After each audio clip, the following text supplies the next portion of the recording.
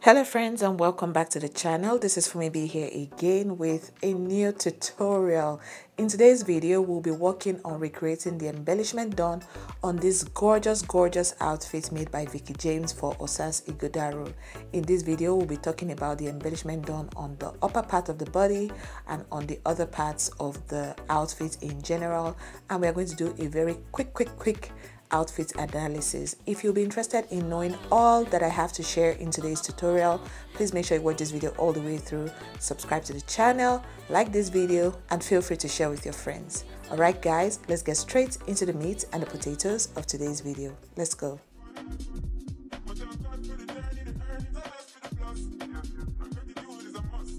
Hello friends, and welcome back to another tutorial. In today's video, we'll be working on creating the gorgeous embellishment design done on that stunning dress that I showed us at the intro, made by Vicky James for Osas Ighodaro.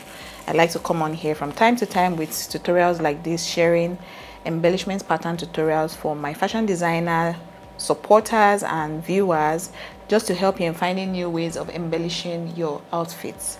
So without wasting any time, we are going to jump straight into today's video. So I'm just using my fabric pencil and my plastic ruler right here to just draw simple straight lines on this piece of fabric. Please take note that you can draw any style of lines. If you want, you can do curves, okay? For the sake of today's tutorial, let me even work on creating some curves in between here that we'll also be beading on, just to help us get a sense of everything that I'm talking about in today's video. So I have these curved shapes in between, and for the sake of the tutorial as well, I'm going to be using this mix of beads that I have here. I have some sand beads, some broken glass beads, as well as some sequins here. We're just going to be combining all of these beads together to create something beautiful. In the main video, we saw there that the outfit is color red, and I believe I also shared like the outfit analysis shared by Vicky James on this outfit. For the top portion of the dress, which I'm also going to put a clip of on the screen, that portion right there, I believe what we have going on there is an applique panel that was placed carefully on the bust area of the outfit. For the sake of today's tutorial, I don't have an applique panel, but if you're a fashion designer that's been doing this for a long time, I believe you know how to work around applique panels. Someone that sells applique out here in Port Harcourt is Appliqués Trims Tubo. I've talked about her countless times on this channel, so you can patronize her, buy your panels from her if you're located in Port Harcourt. But if you live in cities outside of Port Harcourt, please walk into your local market and make the best decision for your business. All right, for this dress as well, it's a mermaid dress or fishtail dress. I honestly don't know the name that designers call these things. Different people have different names, but I either call this type of dress a mermaid dress or a fishtail dress. And we see the gorgeous structured sleeve. We have a two-in-one type of sleeve going on here. We have like the regular two that was used for the main like long sleeve, and then we have that structure at the cap of the sleeve that looks absolutely stunning. The makeup here looks fantastic. I don't know who the makeup artist that did this makeup on Osas Ighodaro is, however she looks delectable, and the hair as well was properly laid and everything just tied together beautifully. This is a very old video by Vicky James. I stumbled on it and I figured, okay, my YouTube people will want to see what I have to say about this, so I thought to film a tutorial. For the sake of this work, as we all know, or as we all might know, you need a beading needle, okay? And this right here is a size 10 beading needle. It's my favorite type of beading needle for stuff like this, okay? And then I also have my thread. I've actually already threaded my needle with this red thread, okay? You can either use your fishing line or your invisible thread or your regular polyester thread for this type of work. For those that are new here, please watch my beading tutorial playlist. It's going to help you greatly to just learn how to bead as a beginner, okay? I like to call my channel the University of Beading, okay? If you binge watch my content, be sure that after watching a lot of my videos, you would comfortably bead an outfit without issues. All right, so I suggest you watch my contents, just get up to speed with my previous videos and practice. All right, so now that I've given us all the back knowledge, it's time to start beading. This fabric right here, I like to use it for my tutorials again. I know I'm still talking a lot, but it's just to give us, you know, all the necessary information. It's called felt, okay? This right here is called felt, and I typically get it from my supplier out here in Port Harcourt. And yeah, it's convenient for me to use for educating my viewers. All right, so don't feel pressure to get felt. Any fabric you have will do this job conveniently. Okay, for people that always say, oh Funbi, I don't have felt, you don't have to use felt, you can use any fabric. Now I'm just going to be picking up. This beading pattern is very simple. Depending on what enters my needle, that's what I'm going to be working with. After I've picked up about 3 broken glass beads and 1 sand bead, I'm going to also go in with a piece of sequin and then just stick it into my fabric like so. I hope this is not too close. I think it's going to be a bit too close.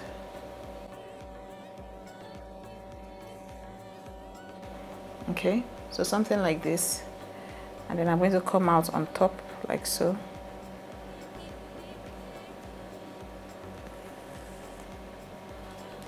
And then pick up again.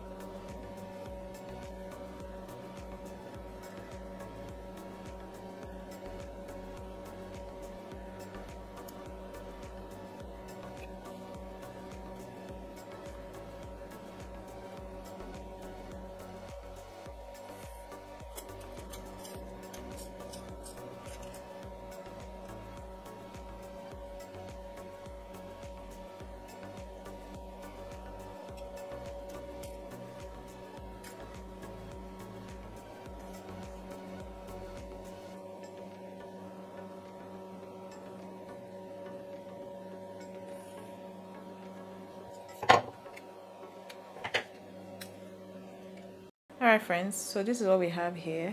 Okay, I went ahead to change the placement of my camera because I wasn't feeling that other placement. I was trying out a new position, but yeah, I decided to change to what I know. So you see that we have a combination of different beads, and I learned, I believe when I first of all did this, I got this trick from Vicky James. She usually just pours a bunch of different beads into a bowl and adds in her sequins and just shakes them up to create something like this. So you see the combination of these broken glass beads, sand beads and sequin just looks nice. So I'm going to also go ahead and just walk us through how I'm going to be beading this curved line.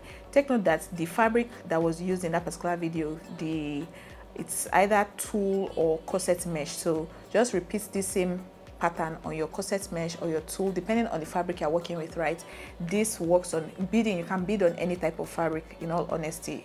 It's just depending on the fabric you're using, you switch up your beading technique. So let me just start from this point here with this my curved line. Okay, I'm passing my needle from inside out, and then now I'm just going to just pass different types of beads through my needle like so, and then I'm placing my sequin. You know that the sequin has like the upside and the downside. Okay, so I'm placing it upside down into my needle like so, so that it's going to lay nicely on the line when I'm beading. I've taught you guys this technique before. For those that have been on this channel for long, you know that this is not my first time of teaching you guys how to use this technique when beading and incorporating sequins. You see how this looks? Yeah. Next up, I'm just going to come out at the edge of this my sequin like so.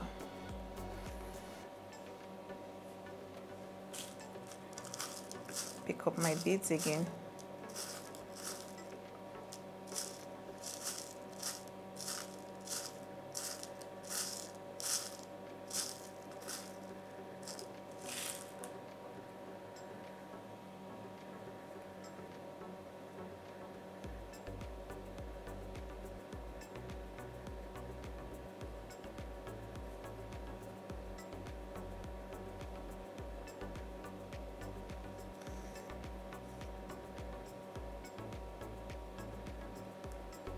just so it lays flat. I'm going to come backwards a little bit. I've done this technique when I taught us the straight beading pattern. If you want your beads to lay flat nicely, you come backwards a bit and then pass your needle through the middle of these beads like so. You guys will see what I'm talking about. I'm just trying to find a way to pass my needle through.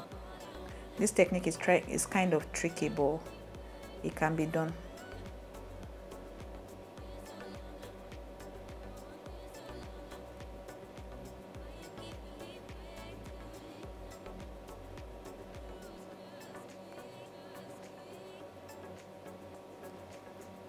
So you guys see how I passed my thread,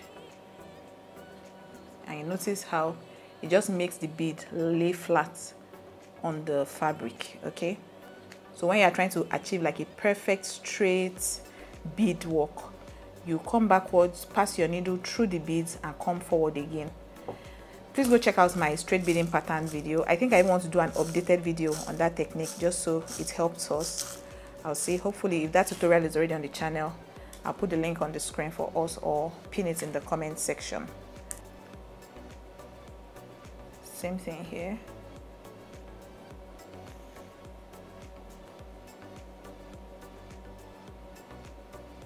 If I want it to lay flat nicely again, I'll just come backwards a little bit, pass my needle through the beads after I've come backward,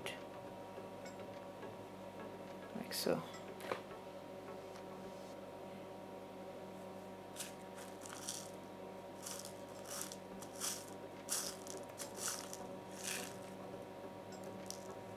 I think this time I'm going to also incorporate sequins into the work.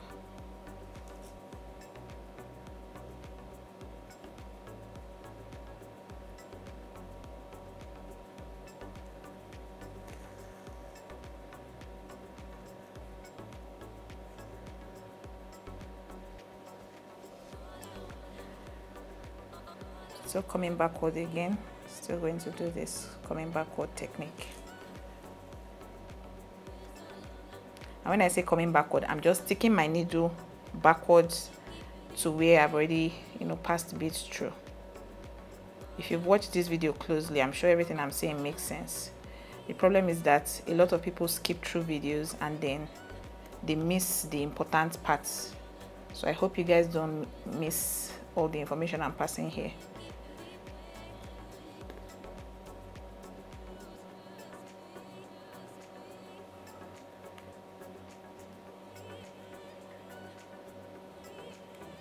So we see here, the curved beading is already forming nicely.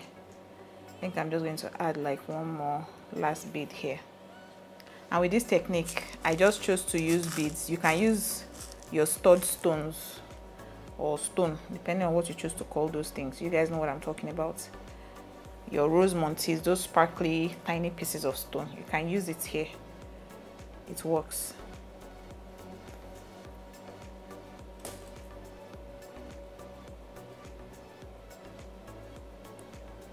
And for those that always ask me, oh Funmi, how do you knot your stitch? This is how I go about it.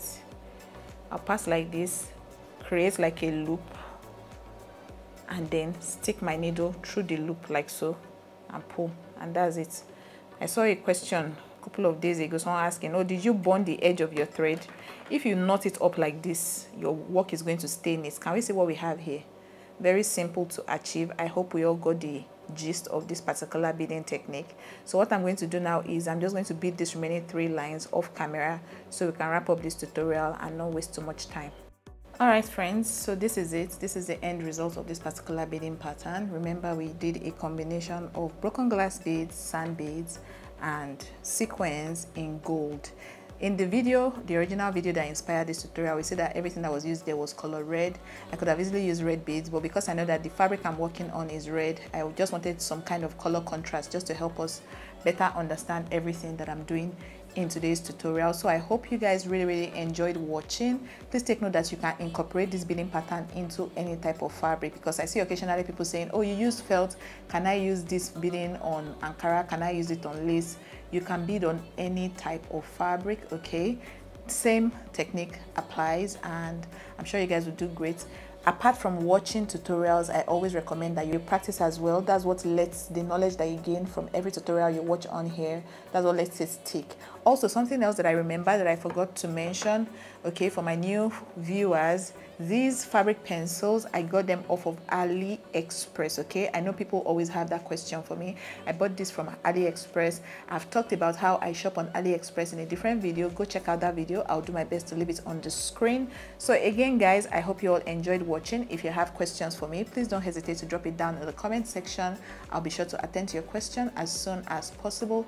Also, remember to like this video. It supports me greatly. Subscribe to this channel if you'd like more tutorials and just insightful, edifying content. Okay, be sure to subscribe to this channel. Share this channel with your friends as well.